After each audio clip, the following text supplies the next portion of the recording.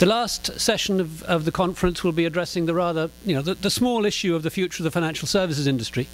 We have one sort of surprise for you, which Michael Klein, who was with us this morning, had to leave at lunchtime. And so Noel Latif, very good friend of mine and president and CEO of the Foreign Policy Association, will be moderating this session. So Noel, over to you. Thank you, Richard. I've decided, is this on? No. Testing, 1, 2, 3. Testing, 1, 2, 3. Can you hear me? No, not yet. It's not at the podium. Is it open? Can you hear me? I can hear you. I have a strong voice, so I'm going to boom here. It's on. It's on? Okay. I am going to avoid making lengthy opening remarks, and I thought because throughout the day we have not given you enough time for questions, we'd like to leave lots of time for questions. Can you hear me now? No. And I sense that there are a lot of questions in the audience, which reminds me of the story about the British diplomat who was granted an audience by Chairman Mao, and he decided he was going to ask him a seminal question. So he turned to Chairman Mao and asked him how the world would have been different if Khrushchev had been assassinated instead of John F. Kennedy. Chairman Mao stopped and thought about it for a moment and responded, "We know one thing's for certain. Aristotle Onassis would not have married Mrs. Khrushchev."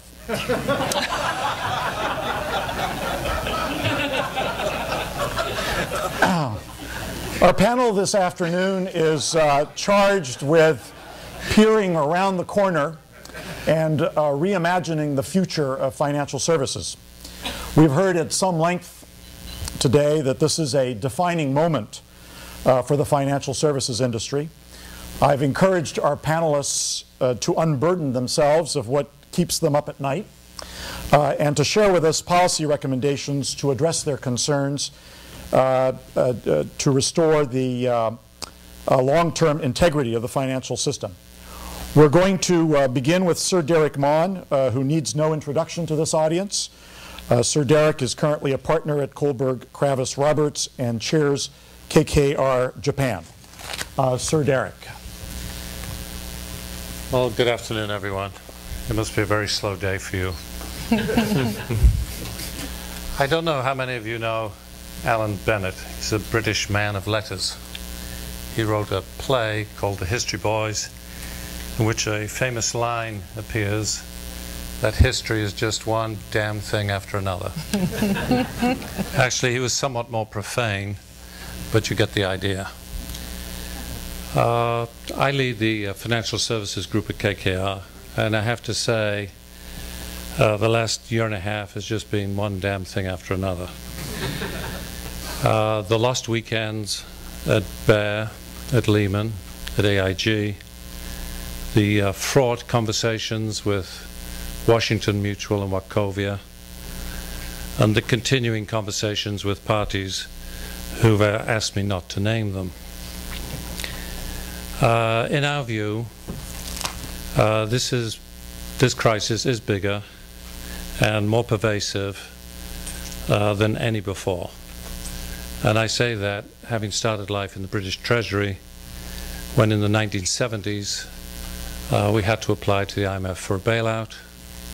I say that having lived in Japan in the 1980s, when the boom went burst. I say that having guided Salomon Brothers through a near collapse, and having served at Citi and been directly involved in the Latin American, Asian, Russian, and other defaults. We passed the hat, as I recall, for John Merriweather, but not for Boris Yeltsin.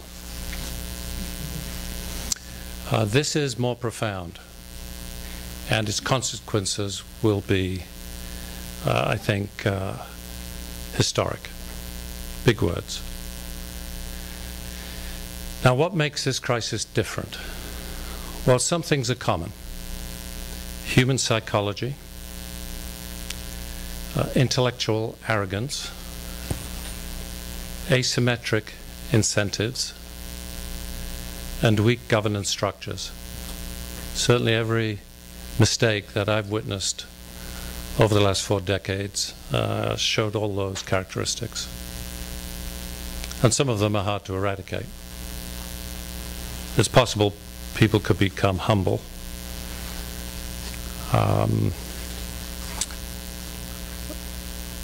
But what makes this different? Well, the scale of the losses. Scale matters. The IMF estimates the losses in this credit cycle at $4 trillion.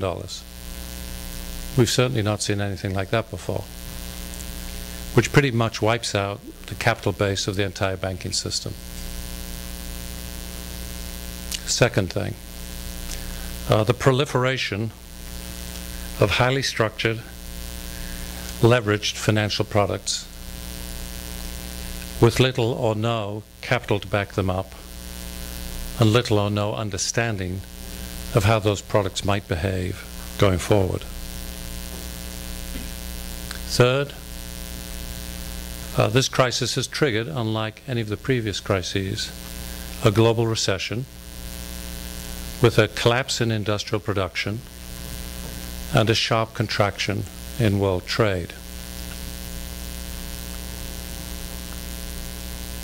And fourth, as you've probably heard, I'm sorry I couldn't join you earlier, the political response that this crisis has called forth, with governments everywhere compelled to inject bank equity, guarantee bank debt, take bad assets, and ring-fence others.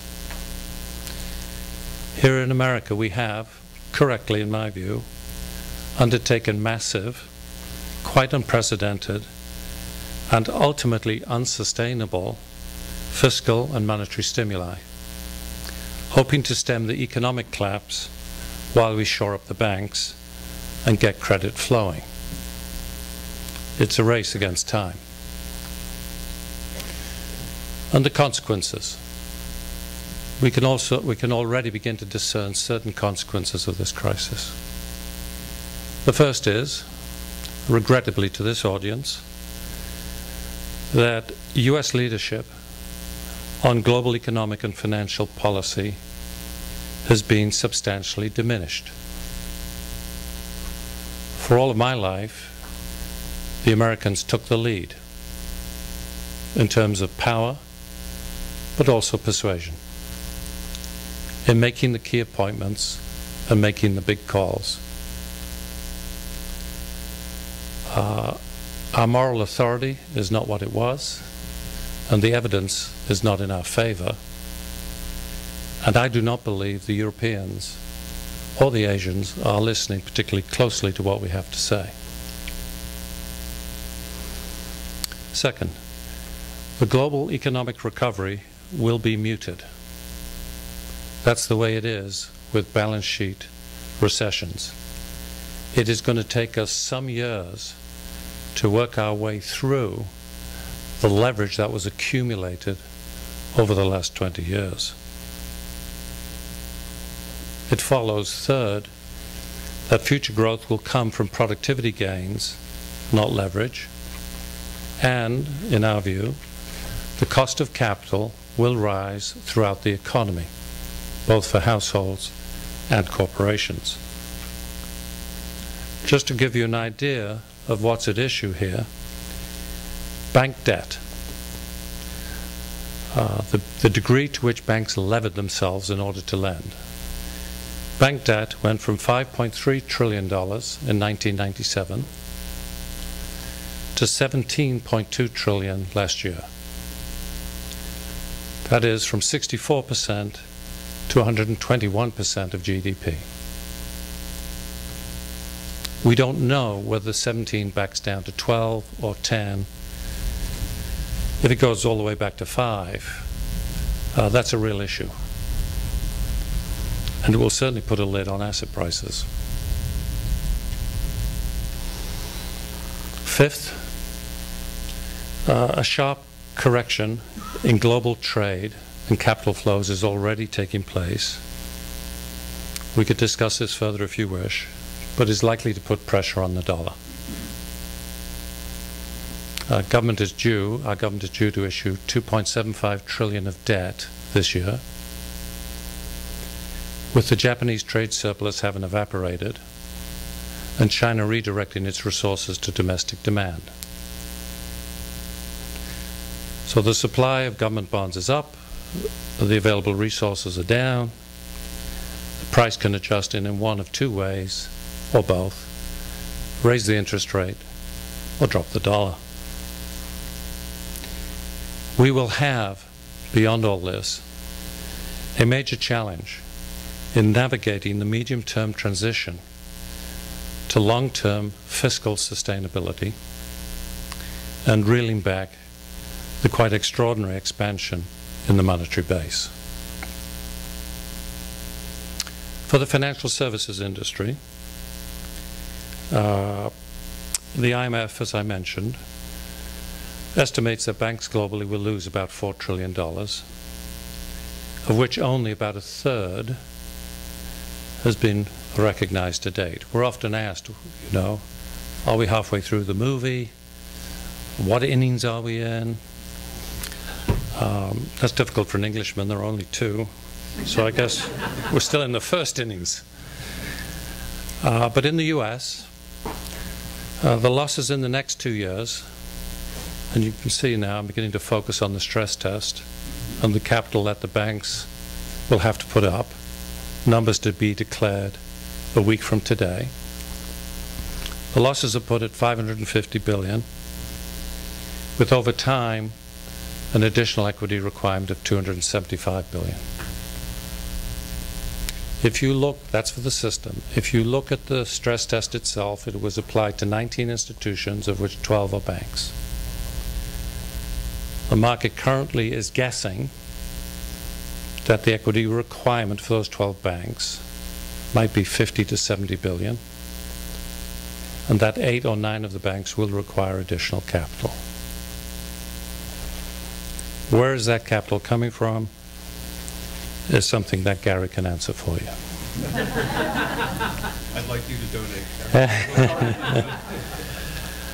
I would say, for all of the criticism, the stress test does seem to me to be thorough and a quite professional assessment. And what really matters is, at what capital standard would we judge the system to be safe and sound? One thing seems clear, though, which is that we will have significant public shareholdings in our banks for the foreseeable future. 542 institutions have received TARP so far. We tend to focus on the familiar 10 or 12. 542. And if the TARP already supplied to the top 10 banks in America were to be converted into common, we, the voting public, would have a 27% voting share in those banks. This raises to me some quite complex questions of both goals and governance. I commend to you a short piece in the Wall Street Journal last Friday by Robert Reich, who asks, are the goals of these government-owned banks to maximize social welfare, extend credit, lower interest rates, grant access, support industries, or is it to maximize profits? And how will accountability be exercised if trustees are appointed who are neither accountable to the Secretary of Treasury nor to shareholders? I don't have answers, but these are questions that we need to answer if we're to attract private capital and if banks are to begin to function in the ways that we expect. The only other thought I'd make for now would be this. It's not all about the banks. If you were to look at loans extended in the American economy today, only 45% come from banks. 55% come from the non-banks, or pejoratively, the shadow banks. Nothing good happens in a shadow. But there are 14 trillion of assets that currently have no natural funding base because the capital markets and the securitization process shut down. And a good many of those companies, which are familiar to you, credit card companies, leasing companies, consumer finance companies, car loans, and so on, are in what I would call orderly runoff. Now, it's true the Fed has stepped into the breach and extended $2 trillion, but that's still 12 to go. All offers welcome. But propping up the banks is one thing, but it could be more than offset by contraction in the non-bank lending institutions until such time as we can get confidence reestablished in structured and securitized bonds. I will leave it at that. It's not as bleak as it sounds.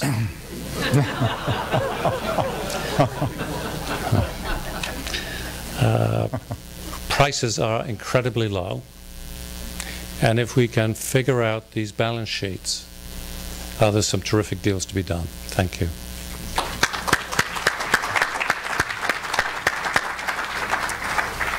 Thank you, Deryck, for that sobering assessment. And now we're going to turn to Magnus Boker, who is the president of the NASDAQ Omex Group. Hopefully he'll be a little more upbeat. I'll take the same position here. I don't know whether that makes it more... Could I be more sober, more... whatever I say will probably sound pretty optimistic. But still...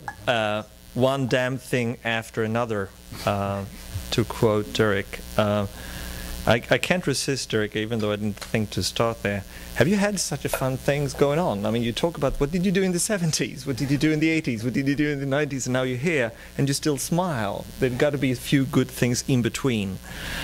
I think there is... my remarks, as a starting remark here, is that unfortunately I will not give such a upbeat message either, even though there is a few lessons learned over the last 2 years that I like to share, and therefore I also think within those lessons learned there might be a few things that will take us forward.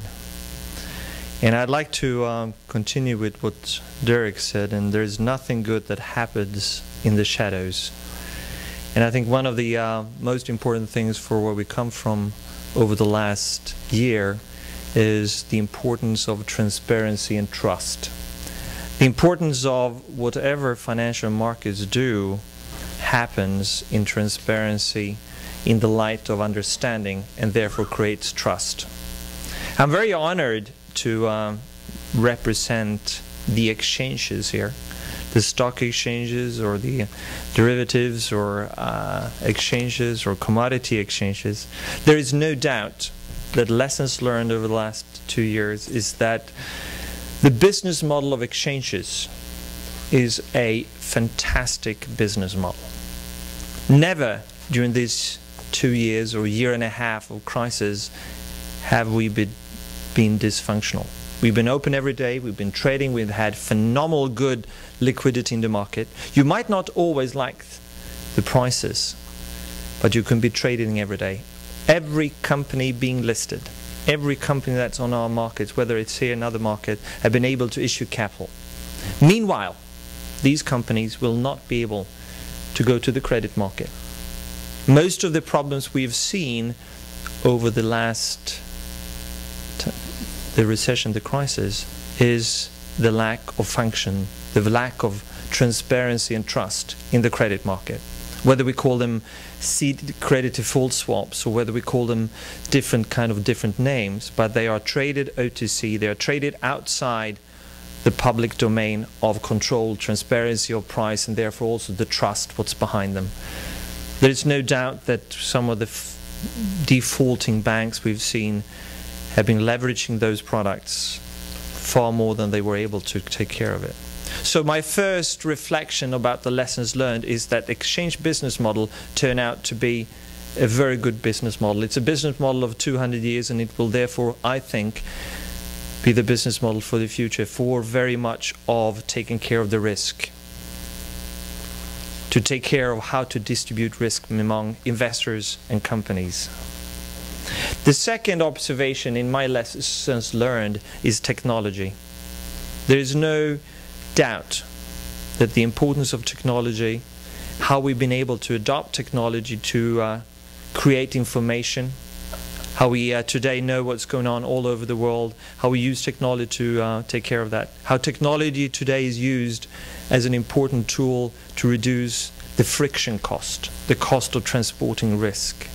I think, therefore, technology and the use of technology will be an even more important thing going forward. The third one, and still this is in the context, I'm trying to break off Deryck's a little bit more dampened view of the future. We're still here to talk about whether there is a future. The third of my lessons learned is services.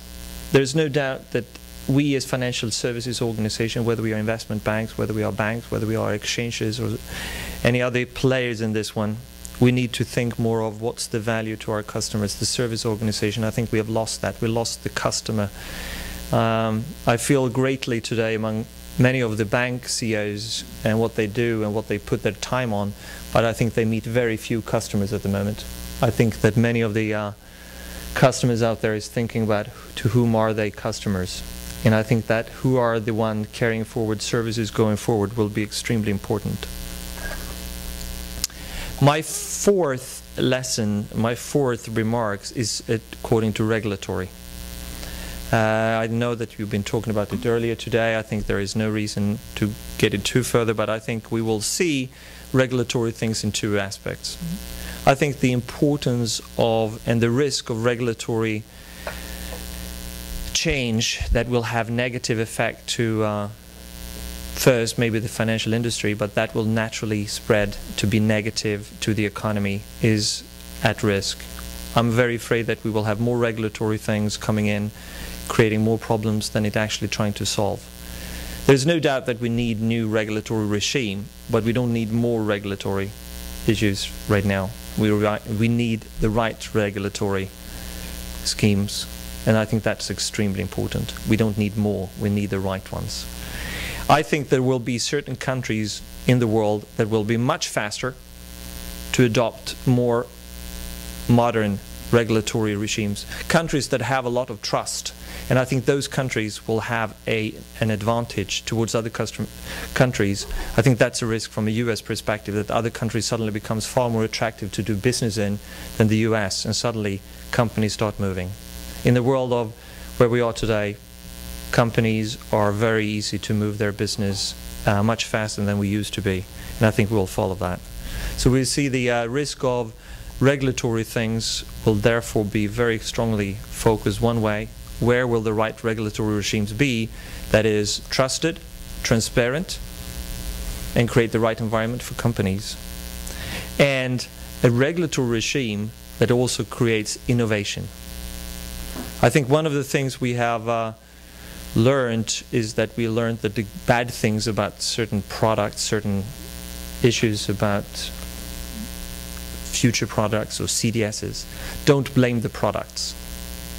Since I'm a Swede, it's very easy to blame Alfred Nobel for the dynamite, because you could easily get hurt if you use it the wrong way, but still, it's a wonderful innovation. And I think when it comes to financial world going forward, the financial services sector, the importance of product innovation is extremely important. And we could make a lot of things coming out of that innovation world, but we need to have transparency. We need to see what it causes, what it needs for. But I think that's the second thing out of the regulatory. So my starting remark is very much into transparency and trust, open markets, transparent markets, which I think exchanges or exchange-like entities could give. The second one is technology, adopting technology, developing technology in order to create more efficient, less friction in any market, so you get capital where capital should be. the third one is how do we get service to the clients? Who is actually the clients out there, and how could we get the service to them so we service them and not ourselves as financial organizations? And the fourth one is the regulatory piece. How do we get right regulatory? Where in the world will the right regulatory with the right trust and transparency be in order to continue to develop? So that would be my 4 starting points. I think, therefore, when I listen to our 4,000 listed companies, when I look into the backlog of IPOs, I'm maybe a little bit more optimistic. I think most of our companies we talk to start to have their hands around the problems. I think that's a pretty good start. They see where they are, they see the problems, they are far from through it, but at least they are much more focused on the effects right now. The IPOs and the IPO market, given that we are not seeing any huge changes from where we are today, we have approximately 160 IPOs in the queue right now, and they're spending a lot of money to keep that updated. Not all of them will come to the market. It wouldn't surprise me if we, within a year, 4 quarters from now, will have a little bit different IPO markets and interest to companies to come to the market. That will be my little upbeat end to it. Noel? Thank you very much, Magnus. Our next speaker is Annette Nazareth, a member of the Financial Institutions Group at Davis Polk and Wardwell, and a former SEC commissioner.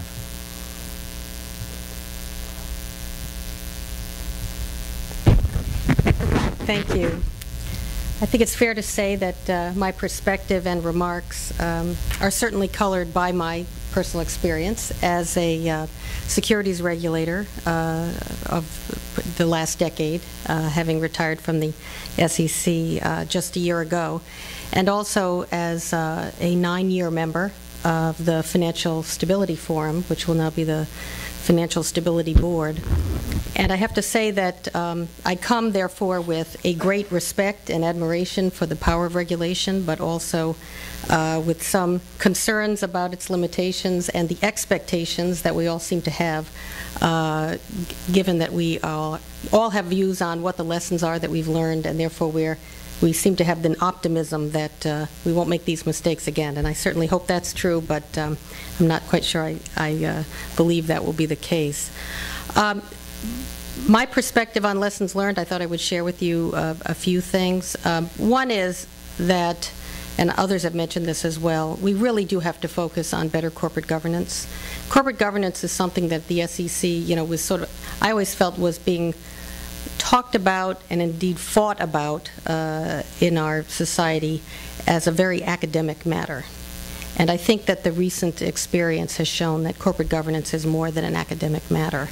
The colossal failures that we saw in a number of the major financial institutions, I think, really does show that we need much stronger boards who are much more focused on the risks and the businesses of the firms that they oversee.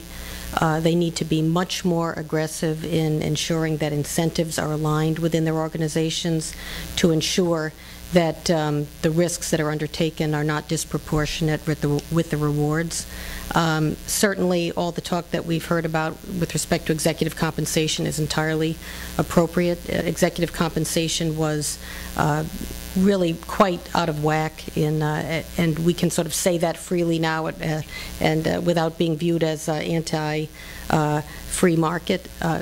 The risks that executives took in order to ensure that they got much higher compensation was not in the best interests of shareholders, and that's something that I think we need to focus on more going forward. I think even issues such as say on pay, which have not been particularly popular in this country but have been adopted in other jurisdictions, I guess my own view is I don't understand why we're afraid of that. I mean, having some sort of check on executive compensation and, frankly, on board issues in general, even with greater access to the proxy, is something that we should seriously consider in light of our recent experience. I think recent experience also shows that risk management was nowhere near as robust as we might have thought. Certainly, I think there were a lot of improvements in risk models, but our faith in those models, I think, exceeded the justifications for that faith. Risk management techniques, I think, had improved, but not to the extent that we relied on them. Certainly what we found, even at the Commission, was that the disregard for tail risk, I think, was quite troubling. That at some point you can sort of reverse engineer the risk models to give the result that you want, and that's a very dangerous thing. There was a little bit of mention earlier about credit default swaps and the risks that were inherent in those. I mean, there were many products, obviously, that were highly levered products that the risks of which and the need to provision against were not fully comprehended. I have to say, what we found at the Commission was really quite startling. When we first saw the problems in the credit default swap market and in the ABS market, we went into the firms and looked at how they were valuing these positions. And what we found was, particularly with respect to ABS, that the firms were, in many cases, not tracking how the underlying assets in those securitized products were performing. A lot of those assets, I know in the banks and in some of the investment banks, were in special purpose vehicles. They were sort of out of sight, out of mind.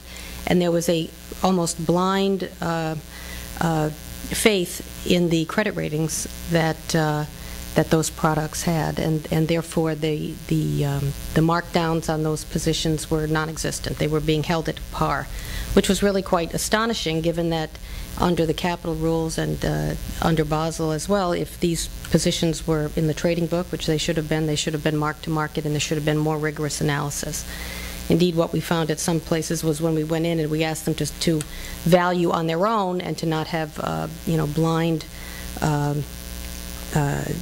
faith in the credit ratings, there was a sort of flurry as these firms had to go and actually gather the data to figure out what the underlying assets were, which is quite astonishing, given that we all thought the risk management was far more robust than that. So that obviously has been a real lesson. We need a lot better risk management at the firms and a lot more rigorous assessment. And certainly another lesson in that regard is that a lot of the, at least at some of the firms, it turns out that risk management didn't report into the right way, that they were reporting in some cases to business lines as opposed to independent areas of the firm. Obviously, that's a highly dangerous situation and something that is fraught with conflict.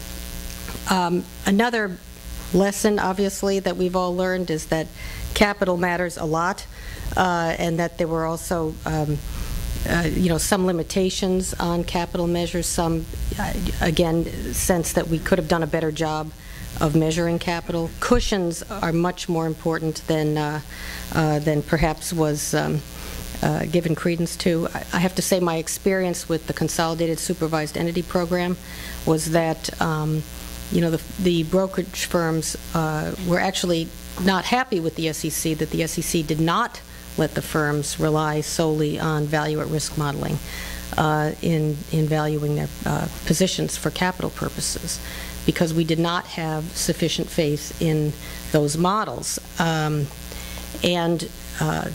firms, fought back very hard on that, and in fact were arguing, well, if you don't agree with VAR, given how scientific this all is, if you're, so in the dark about this, well, we'll triple it. We're willing to triple the capital charge that results from these analyses. And of course, our response was 3 times 0 is still 0. No, in fact, we're going to put much higher plugs onto the calculations. And so, I think again, there's much to be learned about how we need to look back on the capital regime. I think in general, Basel had much to say for it, and I certainly wouldn't throw it out by any stretch. I think there's many good things about it, but I think we have a better recognition now that things happen, that there are things we don't know, that the capital formulations themselves assume that you understand the risk as you're sort of working your way through those models. And if you don't understand the risk, which is what happened here, we didn't understand the risk of some of these products to the tune of trillions of dollars, you can be way off. And whatever you thought was sufficient capital is grossly insufficient. And that was a very unfortunate lesson. Another lesson was that leverage really did matter. At the Commission, we had a lot of focus on liquidity. There was never a leverage test for investment banks. Investment banks, by definition, were levered entities. And so, but there was, again, a lot of focus on capital and on liquidity. But what we found with Bayer and others was that there were more issues involved. With Bayer Stearns, what we saw was that the funding sources completely dried up. One thing that was not comprehended in the SEC's model was the notion that for an investment bank and for all of these banks that relied on overnight funding, that literally you could have a situation not where you had a 10% haircut in funding your overnight treasuries, which was the absolute worst case, unimaginable situation that the SEC had modeled for, but that basically you'd have a 100% haircut, that at some point the marketplace would decide they simply didn't want to deal with you. There had been a complete loss of confidence in the institution. And so that is a big lesson. I think thus, all the investment banks decided that they essentially could not survive without access to the Fed window, because if you have a situation where your funding sources can completely dry up on the overnight window, then you must have access to the Fed. Ultimately, what this has brought us to is a recognition that in general we do need a better regulatory framework, and others have referred to that. I think there's lots of opportunity to improve and to streamline our regulatory processes. I think I would agree it's not necessarily more regulation that we need, but much smarter regulation, more thoughtful, more streamlined, but in some cases more severe, I suppose, and more prescriptive regulation than perhaps was talked about in the last couple of years, when all we talked about was prudential regulation, light touch, and the beauty of the free markets. And ultimately, I think there's also a recognition that we really do need some sort of systemic risk regulator. It is interesting to me, having been on the Financial Stability Forum, that there's almost nothing that occurred that had not come up in some conversation, in some dialogue over the last several years. There was talk of different, different trends that we were seeing. But taking all of those little trends and those little factoids and connecting the dots to bring us to where we are today was almost inconceivable. And we have to hope, and I hope this will be the case, that if we have a systemic risk regulator, if we have a bit more concentration of the view, the 30,000-foot view, by some regulator who's looking at all of these activities together, that there will be a better sense of where the really big risks are, and that we can try to address them. Thank you. Thank you, Annette. In this gloomy time, and particularly after lunch, I mean, who wants to hear from a former regulator, right? So I was going to tell a joke, but I thought better of it because when I'd been comptroller of the currency, my first speaking event was before the American Bankers Association. It used to be that they had 10,000 people, some fancy resort. Now it'll be bread and water probably somewhere on Lexington Avenue, but in those days it was a big event. And they had the big screens, and they projected your visage on the screens, and it was, you spoke. The first thing I said was, I'm going to tell a joke. I told a joke, gave my regulator speech. I did the same thing at the second event, another big event, then another third event, and just as I said at the third event, same kind of format. I want to tell you today my joke. Somebody in the back of the room where that gentleman's standing jumped up and he went, which I took to be a signal that they did not want to hear the joke. So I I didn't tell it, and as I was walking out of the venue, I bumped into the fellow who'd made these hand motions, and it turned out it was one of my employees at the OCC. So he said, before I could get out a word, he said, put his arm around me, he said, you don't understand, as comptroller of the currency, you meet every day with the chairman of the Fed and the secretary of the Treasury and discuss important matters. You're far too important to tell jokes at venues like this. So I bought it, of course, like any sort of new government official. Then at the end of my term, after 5 years, it's a 5-year term for controllers, they have a silly old ceremony where they unveil a portrait they painted of you. Mine, I think, today is hanging in the garage of the OCC, if you'd like to see it. A very handsome portrait in the garage. And it's one of the few times in government where they serve alcoholic beverages. They unveiled the portrait, and after a few drinks, this fellow, same fellow who had made the hand motions, said how important I was, came up to me and he put his arm around me and he said, you know, he said, do you remember the time I told you how important you were? And I said, yeah. He said, wasn't true. You just tell jokes so badly.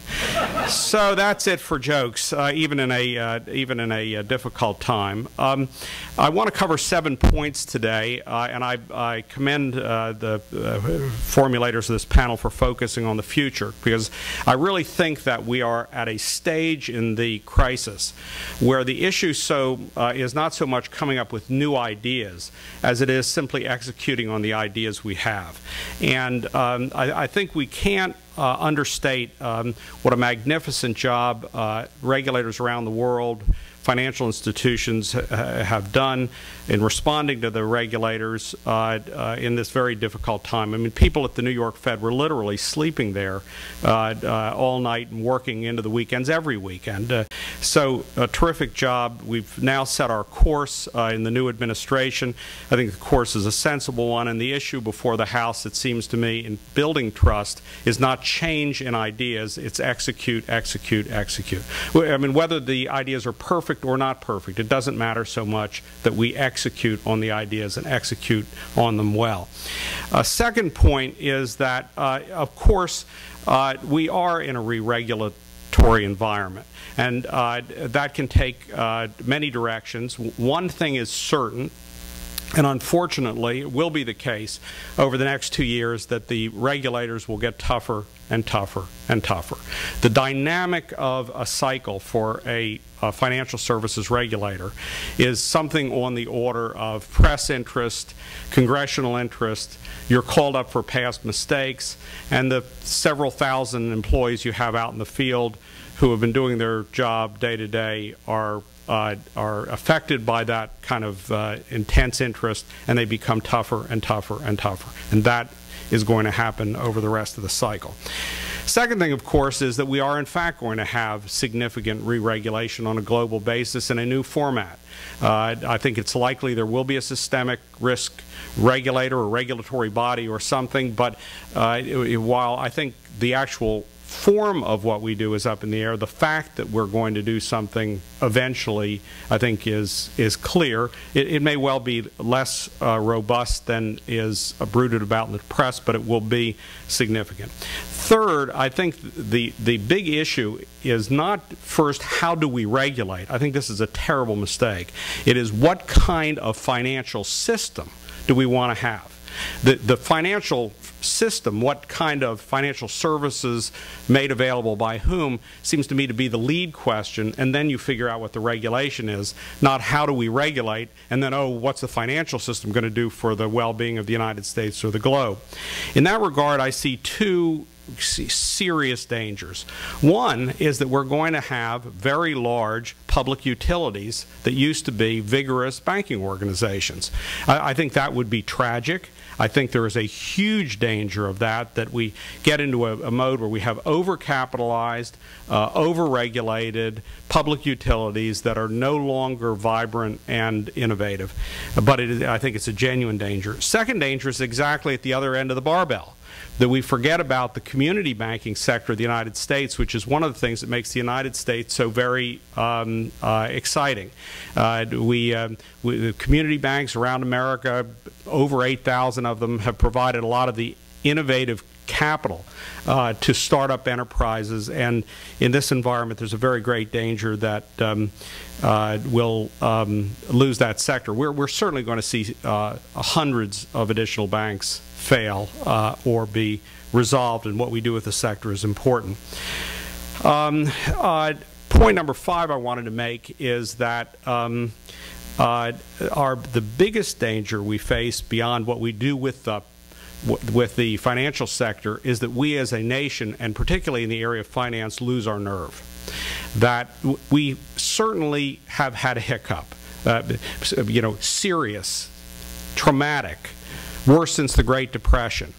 But it really is a result of innovation and technology, the two major forces of our time, technology and globalization coming together, and an innovation that's resulted in efficiencies in the financial sector that, lest we forget, these innovations have really driven the world to a greater degree of prosperity than anybody has seen in history, not just 1,000 years, in history.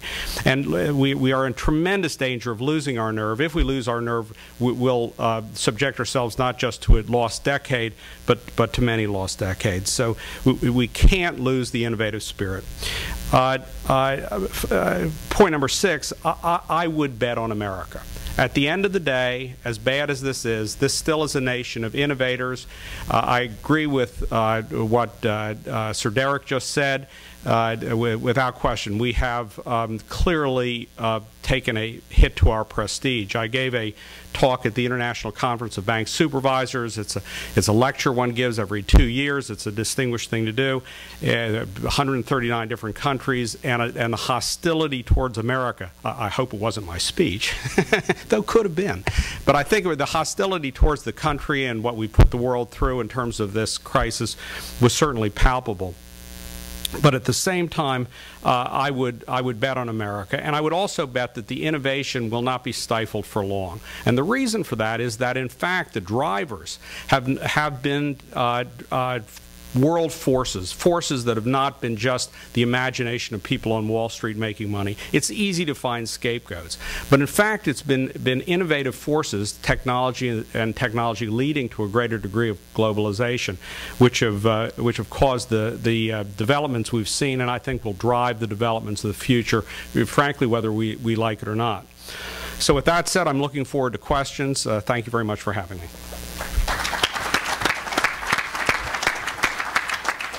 Thank you, Gene. Our last panelist is Gary Parr. Gary is a veteran investment banker and is currently Deputy Chairman of Lazard. Thank you, Bill. Thanks. It's a privilege to be here. I'm a basketball fan, and it just occurred to me just now as I was walking if you know the basketball team, particularly college basketball. So what's just happened is I've been sitting on the bench while the team has been playing a great game, and there's about, if I look at the clock correctly, about 30 seconds left to go, and we're up by 20 points, and the coach has just allowed me to go on the court. So I kind of know what I'm supposed to do. Let me make a few quick points. Rather than replicate, I'll just build on and be maybe very specific on some forecasts short term. There will be more losses in financial institutions, hundreds of billions of dollars over the course of the next 6 to 18 months. That's on a global basis. Indeed, in the U.S., my guess is it will be a couple of $100 billion at least. So echoing Deryck. Given that's the case, there will be a need to raise substantial common equity, hundreds of billions of dollars likely. Some portion of that will be earned by earnings. I'll take an aside. The banking business today, if you have a deposit base, is incredibly profitable on the margin. The new business, so if someone is clean and have dealt with their past, the banking business is incredibly profitable. The problem is dealing with the past. So as to opportunities, look for the institutions that indeed have dealt with their past. The incremental marginal new business these days is very profitable. But having said that, for many big institutions, the profits that they are deriving from their business today will not be enough to fill the hole of the incremental losses. They will have to raise substantial common. The primary provider of common over the last 6 months and on a global basis have been governments. I expect that to continue, that the primary provider, so in the sense I wasn't joking when I said to Deryck when he said I'd know where to go look for the money, it's you. and so, and you, we as taxpayers will continue to contribute because the private capital markets haven't come back in size to deal with this issue yet. There will be opportunities. It's not zero. We had the pleasure of advising Mitsubishi investing $9 billion into Morgan Stanley. There is money available for particular transactions, but not enough to deal with the systemic issues. So with losses more common to be raised, it becomes fairly easy to predict that it'll be government activity. It will likely come also in the form of conversion from preferred into common. Expect to see some big numbers of those conversions. It's the easiest way, if you don't want to write an additional check, it's the easiest way to deal with a balance sheet issue and push money, capital, into a lower capital, that being common equity, tangible common equity, which is the shortage today due to the losses. It's fairly easy to predict as well, given the nature of things we're working on. There will be a fair number of continuing bankruptcies of financial institutions. I will draw a line and say I don't think it'll be amongst the big 19. The government has effectively said they don't wish for any of those to go bankrupt in a Lehman-esque manner. There may be orchestrated transactions and mergers. There may be events that deal with institutions, but I do not expect to see a Lehman-esque type bankruptcy of a big institution. I do expect to see a fair number in mid-sized financial institutions that for one reason or another have difficulties and do not pose systemic risk. The easiest way to predict whether someone will be allowed to go bankrupt, I think, is whether the government believe that they pose systemic risk. If not, they can go. In the intermediate term, a few quick things as to, again, forecasts or views about the industry. One is, in a sense, I'm hopeful that there will be more regulation, and I am really hopeful that it will target risk, that there'll be a lot more regulation around risk, different risk metrics, ways to measure risk, not only capital but liquidity, in a variety of forms. That would be good regulation. The dangerous type of regulation would be, for example, a number of people discuss sometimes, did all of this arise due to Glass-Steagall going away? My answer would be definitively no. The core part of Glass-Steagall had to do with separation of investment banks, business, securities business, and banks, and I would hold out as evidence Washington Mutual and Wachovia, two of the biggest wipeouts in the last year. Both, they went down due to a banking business. Didn't have to do with the securities business per se. Obviously, Lehman and Bear Stearns went due to securities risks, but it wasn't because they were in both. It didn't have to do with the core Glass-Steagall principle. So with that, I hope we won't go that route because I think it's unnecessary. I do think a lot of regulation of risk. One last way in looking at forecast, it is likely we come out of this with between 5 and 10 major global financial institutions that are full-service providers. Those entities are necessary. The way the markets work, the way the capital markets have now evolved to where we are today, there is a need for institutions that can source capital on a global basis when the markets come back. So some number 5 to 10. It takes a lot to be a winner on a global scale. So not a lot of people can get there, and there'll be an interesting process over the next 3 to 5 years of sorting out winners and losers, who can be the global players and providers of capital. On the other hand, there will be a number of specialty firms providing services. Many times people, I'm flattered, many times people will talk about firms like a Lazard and say, yes, there's a place for the niche firms. We believe there is. But there'll be other types of specialty firms as well, so not just merger or strategic advisors. There will be risk takers.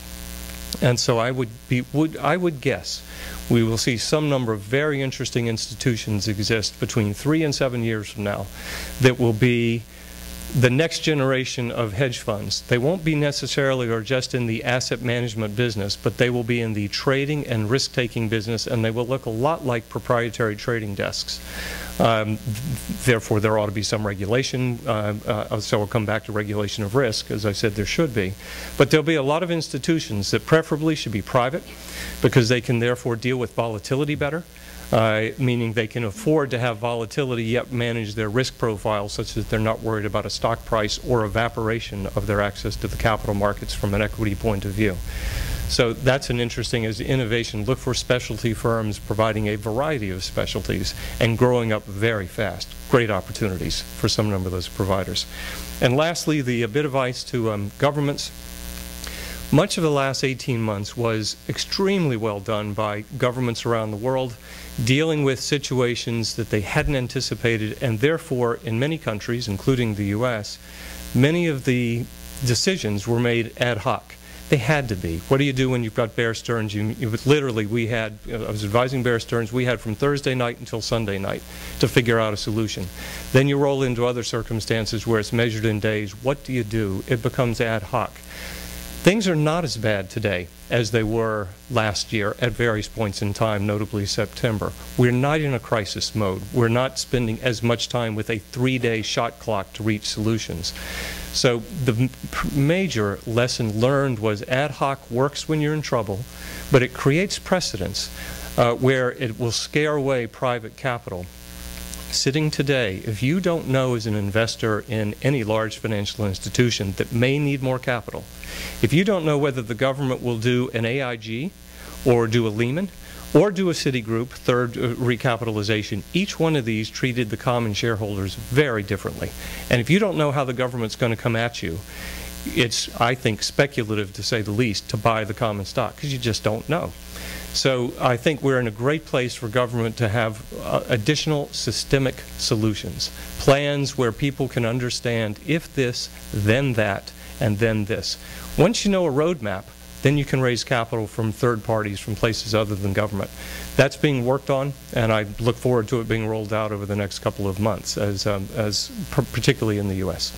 I'll stop there. Let us get to Q&A.